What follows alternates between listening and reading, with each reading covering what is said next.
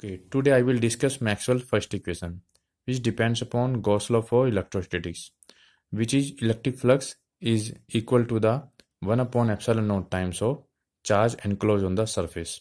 Phi E represents electric flux and Q is the charge enclosed on the surface. This electric flux we can write surface integration of electric field, and charge we can write volume integration of charge density, and phi E we can write surface integration of electric field, and it should be equal to 1 upon epsilon naught times of charge.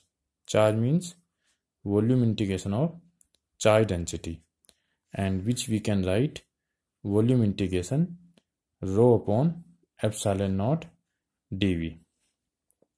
Now we can apply Gauss divergence theorem.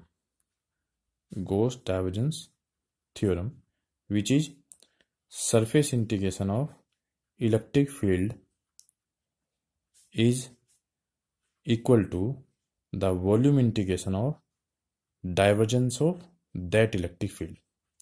Now we can replace this surface integration of electric field by volume integration of divergence of that electric field, and it becomes volume integration of divergence of electric field equal to volume integration of rho upon epsilon naught dV. Now in both sides it becomes volume integration, and we can compare. After comparison, divergence E becomes equal to rho upon epsilon naught.